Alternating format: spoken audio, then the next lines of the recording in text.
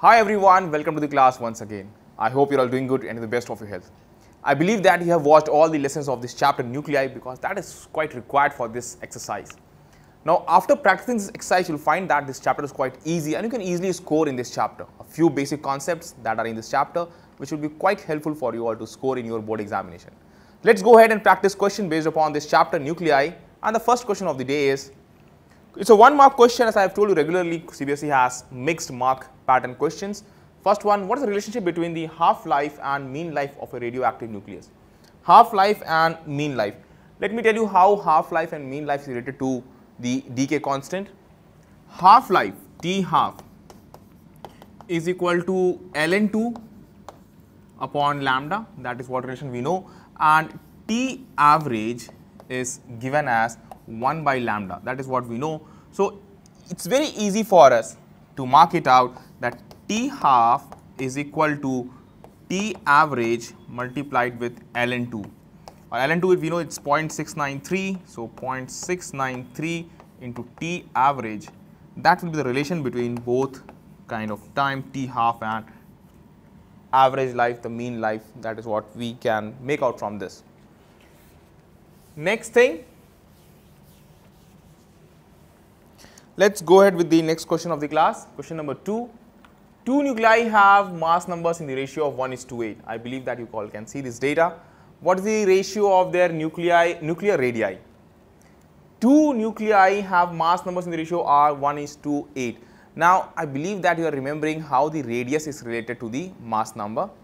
We all know that R equals to R naught a to the power 1 by 3, where A is the mass number and R is the radius that we are talking about, nuclear radii, and A is mass number, that is the total number of nucleons present in the nucleus. Now, what do you do? Put up the values. Now, see, it's given that mass numbers in the ratio 1:8. What is the ratio of the nuclear radii? Mass numbers in the ratio 1:8. So, A1 by A2 is given as 1 by 8. So, if I write radius of first to radius of second, R0 will be cancelled out. So, this will be A1 by A2 power 1 by 3, or you can say this is 1 by 2. So, the radii of both the nucleus will be in the ratio of 1:2 for this particular set of data that has been provided. Hope that it's clear to you all, not too tough for us to understand. And let's switch to the next question of the day. So we have done some basic 1 mark question, this basic formula I have used in such 1 mark question, and that is what CBSE is actually looking for, that you have actually thorough enough your basic concepts in each chapter. 3 to 5 is 2 mark question. Next comes 2 marks question. In both beta minus and beta plus decay process, the mass number of nucleus remains the same, whereas the atomic number Z increases by 1 in beta minus decay and decreases by 1 in beta plus decay. Explain giving reasons. We all know, I have told you in the equations of beta decay, I have told you what happens in beta minus, what happens in beta plus.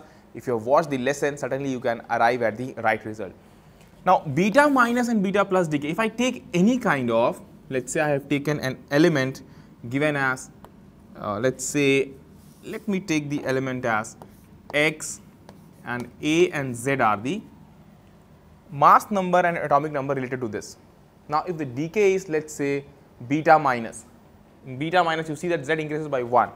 So, in beta minus, let's say I am getting the result as Y, A will remain the same, and here I have beta minus decay. So, beta minus 1 will be here, and the atomic number will increase by 1. This is what we are going to have. So, in beta minus decay, Z increases by 1 in beta minus decay. This is what the reaction is. There is actually a loss in electronic charge. That is what we have, that gain in atomic number we have here. Now, after this, if the kind of decay is beta plus, so we are going to have a decrement in atomic number by factor 1 in case of beta plus decay,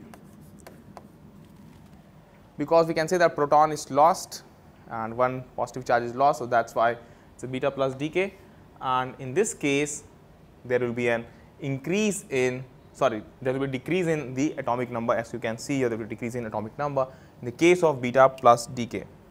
Simple logic, as I have told you all in our regular classes.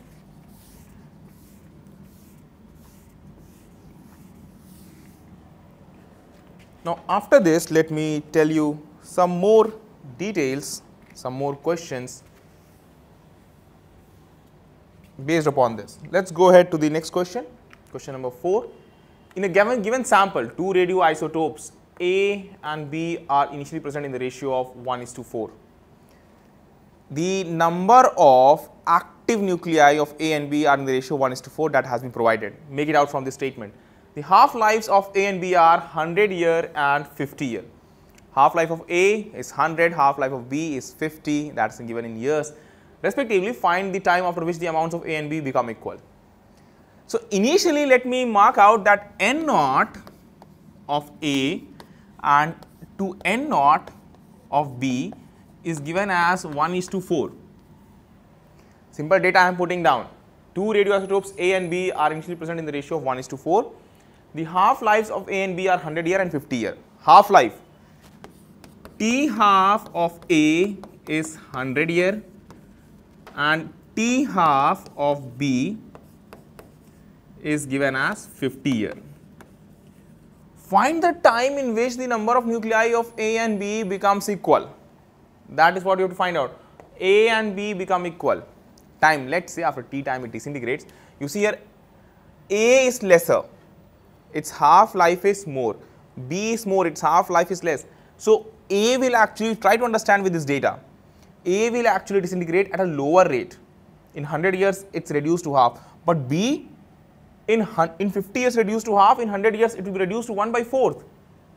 That is what we can make out. So if I use N equals to N naught e to the power minus lambda t in both the cases. So after some time t, let's say, let after time t, the number of nuclei of A and B becomes equal. Let after time t, number of nuclei of A and B becomes equal. So what I can write? I can write that N naught of A, N naught of A into e to the power minus lambda A into time t, that is going to be same. So time t I am using the same, is equal to N naught of B e to the power minus lambda B into time t. That is what I can make out. I have T half comparison, I don't have the comparison of lambda A and lambda B. Now you all know that in such cases when you have T half, you see if I write lambda A, that will be 0.693 by T half, or I can write ln2 by T half. So I can write this as ln2 by 100 for lambda A, and for lambda B I can write ln2 by 50. Whenever I will be using that, I will be using it here. Now you see N naught A by N naught B is 1/4. So if I write this down, N naught A by N naught B, and if I take this term here, I will be having e to the power, this term will go, it will become plus lambda A minus lambda B into T. This I have term taken here, so it will become in this way, N naught A by N naught B 1/4, and let me rub down some data so that we may reach on to answers here. So I have used this, so I am rubbing this part and I need this one, so I will be keeping it here. From here I am writing down here, I am writing up here, so I will be having 1/4 is equal to e to the power lambda A minus lambda B. So lambda A you see here, it will become ln2 by 100. Lambda B, it's quite simple for us to make out, it will be ln2 by 50. You can easily make out, okay, I will write down here, lambda B will become ln2 by 50. Clear? Now let me put down the data, e to the power lambda A minus lambda B, so ln2 by 100 minus ln2 by 50, and here t. That is what we are going to obtain. Now think about this. Think about this term which has been given on the left hand side. All these parts we have used. So I am rubbing this. Let's go ahead and put it down here. This can be written as 2 power 2. So let me put it later on. And here I will be having e to the power 1/100 minus 1/50, and ln2 will be here. I will be having 1/100 minus 1/50, so that will give me minus or 1/100 minus 2 by 100 into t, that is what we are going to obtain. So, e to the power ln 2, and here I will be having 1 minus 2 minus 1 by 100 into t, and all the data you are having here. If you solve this, now you see here you are having ln 2, ln e basis here. So, if you solve this, you will get the value of t. It's not too tough for us to make it out. Here you see e to the power ln 2. So, what I can do, I can use it and I will be obtaining t will be equal to 200 years. We need to just solve this equation, above equation to find out that t comes out to be 200 years. That is the required time in which both the numbers, both the element number of active nuclei will be actually same after 200 years. Solve this, you will get the required result for this. Simply put all the data, you will be getting the required result.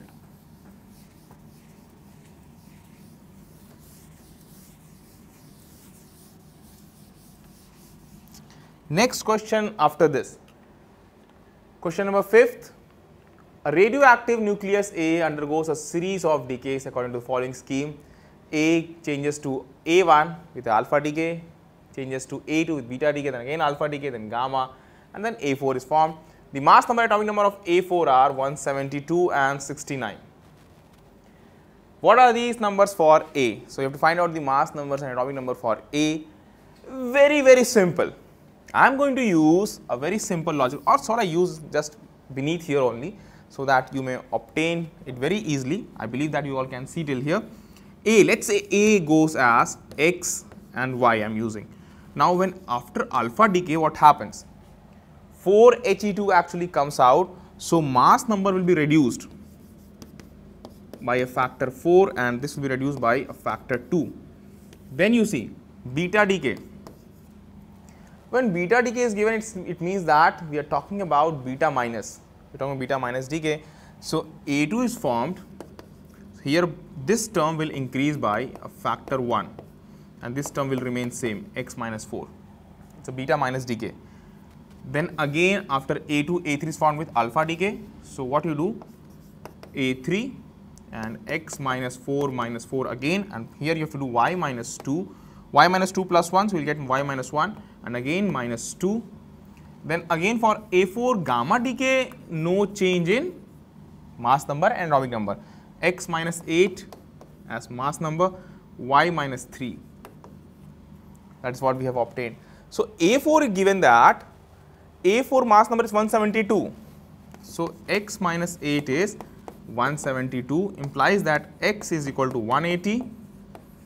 And next you see 69, the atomic number is 69. So, y minus 3 is 69, or implies that I will write it down here, y is equal to 69 plus 3 72. We got this, we got the mass number, atomic number. So, mass number comes out to be 180, one answer for A, atomic number comes out to be 72.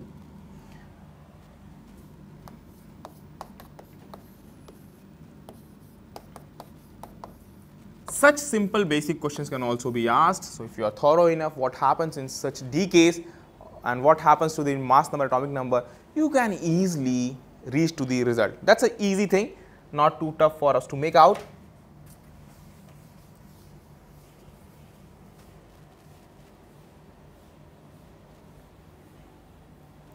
Let us go to the next question, question number 6.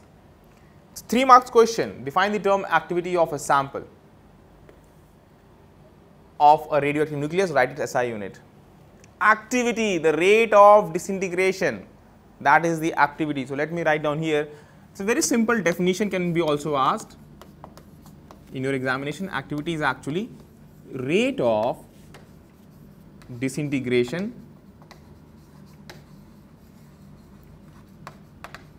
and 1 disintegration per second, that will be the unit. Unit used is 1 disintegration per second, and I will tell you what it is also called. This is 1 becquerel, BQ. 1 becquerel, that is the 1 disintegration per second, that is also the unit used to express the activity of any sample.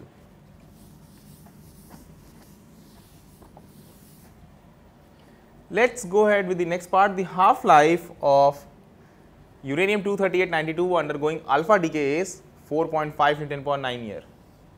This is what we are going to have. Now, determine the activity of 10 gram sample of 23892, given that 1 gram of 23892 contains 25.3 into 10 power 20 atoms. We have to find out the activity, how much active samples are there. Now, see here, first of all, half life is given as 4.5 into 10 power 9 year. Half life 4.5 into 10 to power 9 year. Such a big half life. You can make out a billion of years, 100 billion years. It's nearly that approximation that you can make out. So quite long. That means uranium, whenever it's present somewhere, it will take billion of years to actually get reduced to its half of its value. That's why uranium is today also it's found in its natural state. Now again, undergoing alpha decay is this much, 4.5 into 10 power 9 year. That is what I have mentioned here. Determine the activity. Activity means sample. How many sample of nuclei are present there? Now from this data, can you make out the lambda value?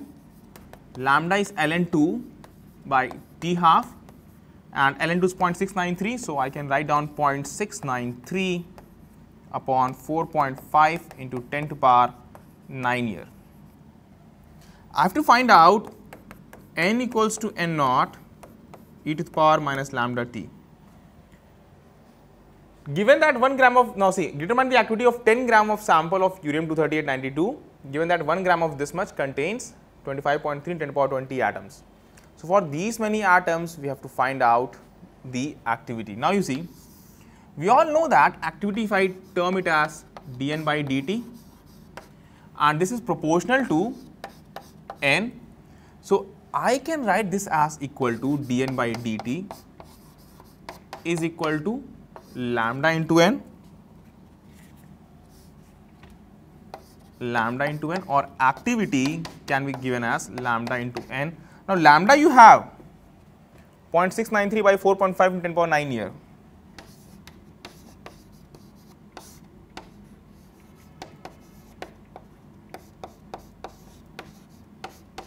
Into n, capital N, that is the number of active atoms. 1 gram has this much, so 10 gram will have 10 into this much. So you have to write down 10 into and 25.3 into 10 to the power 20.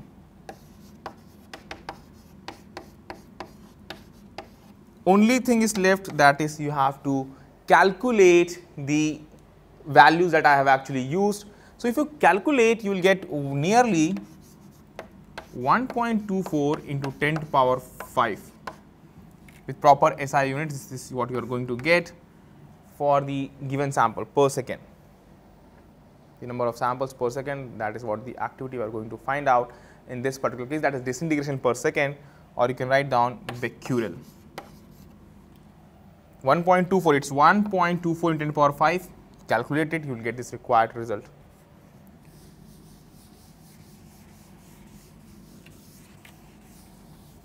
So only I am using basic formulae for each calculation, and I will also request you all to solve it on your own.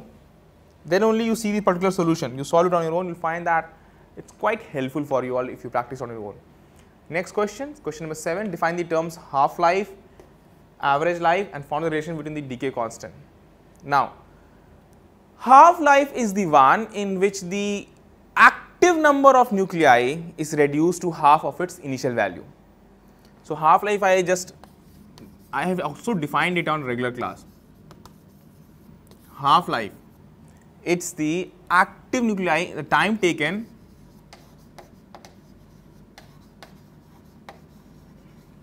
for half of active nuclei to disintegrate, for half of active nuclei to disintegrate.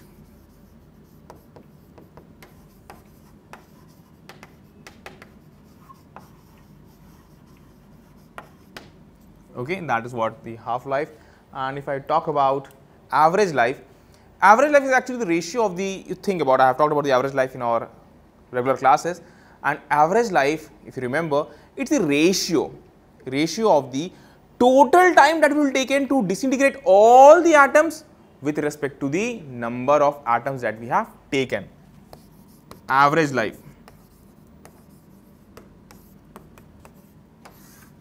Total time taken to disintegrate all atoms, although as per equation all the atoms will not be disintegrated, but we are talking about the limit when it will be very much nearly reduced to zero value. Time taken to disintegrate all nuclei with respect to total nuclei present in the sample. Total nuclei present in sample. Its derivation is not required at your level, its derivation is not required. You can use directly the equation that average life is 1 by lambda, and half life, already we have derived the half life in our regular class. So, I will use T half is equal to ln2 by lambda or 0.693 by lambda, because I have also derived in our regular class. If you have watched the video, you have seen its derivation. I believe that you can recall that. Now, not too tough also for us to make out that. So, we have done the relationship with the decay constant for both the cases. Second part, a radioactive nucleus has a decay constant this much. How long would it take the nucleus of decay to 75% of its initial amount? No big D to solve the second part.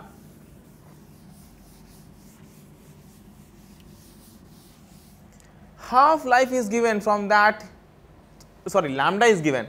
So easy for you all to make out. Decay to 75% of its initial amount. 75% has decayed, so the remaining part will be 1 by 4. Or let me just clarify the question statement at saying how long would it take, time it is asked, the nucleus to take the nucleus of to decay to 75% of its initial amount. That is, initially if you take N naught and 75% has decayed, so finally the left part will be 1 by 4 of N naught. 75% has decayed, that is what you can actually make out from this. Next thing, lambda is given, you have to find out the time.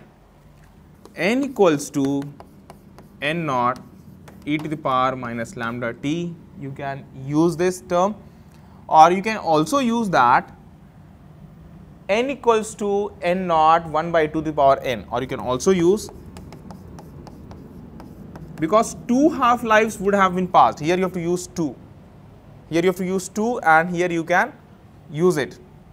Now suppose if I use this, because it's asked for time, it has been asked. So first of all, what you do, 2 half life would have been passed, you can use directly, I have used, because 75% has disintegrated, that means 2 half life would have passed. So number of half lives N is equal to 2, that's very easy mathematical thing. So lambda is given as 0.3465 per day.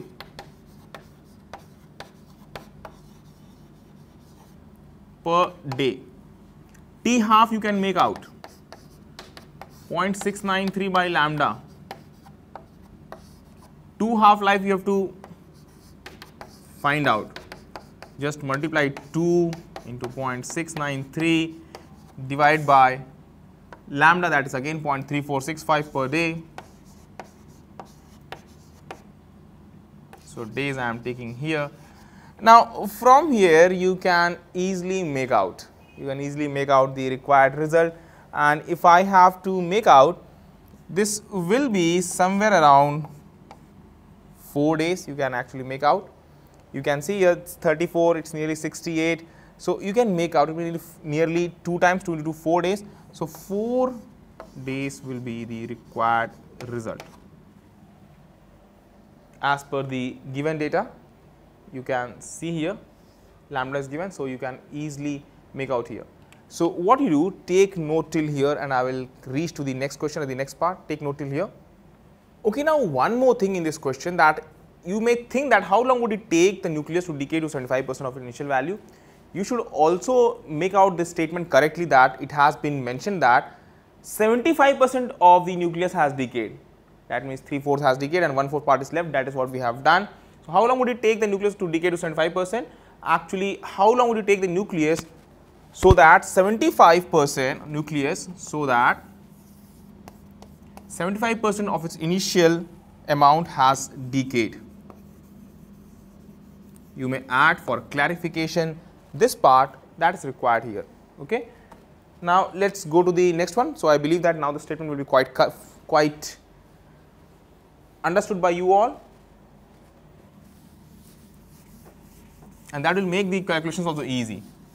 If you think that 75% is left, the calculation will be quite tough. Next one, let us go ahead with the next question, question number 8.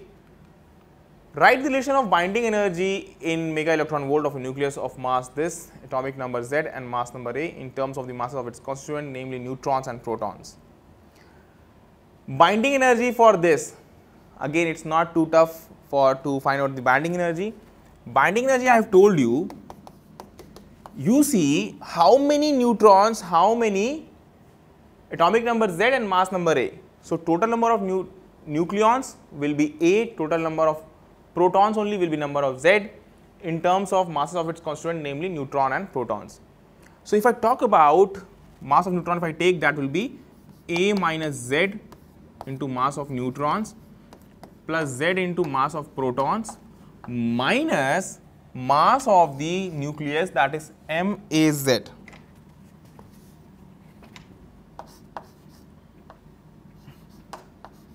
That is what you have to make out, multiplied with C square, E equals to MC square. I am using this will be the binding energy which I have discussed in our regular classes. Hope that you are remembering that. Now, draw plot of binding energy per nucleon versus mass number A for A 2 to 170. Use this graph to explain the release of energy in the process of nuclear fusion of two light nuclei. So, not too tough for us to make out this second part also. See here, graph which we have discussed, let me write down in terms of mega electron volt.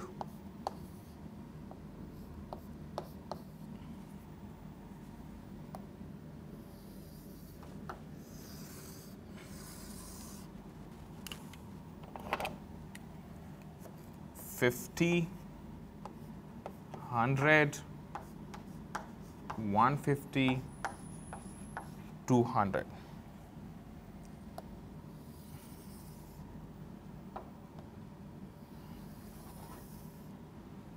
So, if you can see this from in your given textbook also, it will be given the graph in this way. Now, if I start with hydrogen,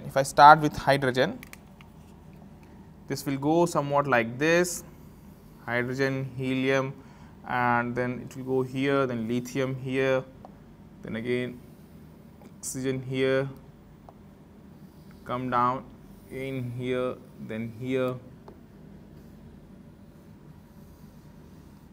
In this way, you need to also just verify. So, hydrogen will be somewhere here, then you have 2H, then here you have the helium, here you have lithium.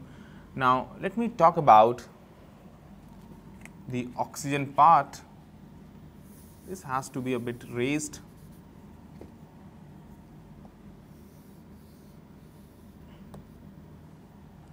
And then you have oxygen 16, oxygen 18, and then it goes in this way. For it 150 touches here.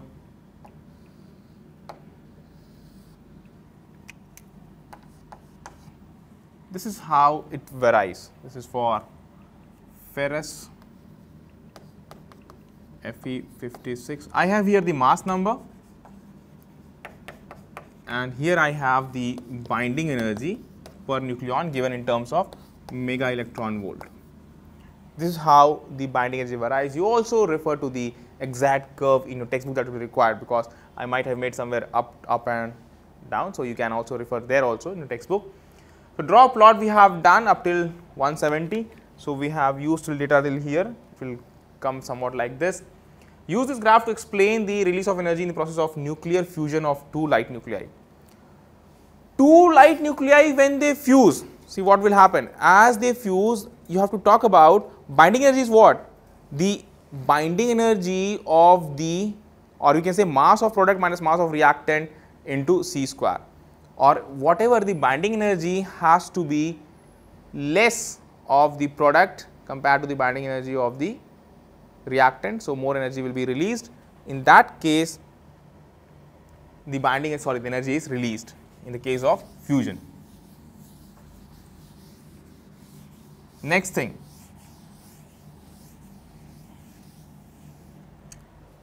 so if you have the thorough concepts in you, then only you can solve such kind of questions.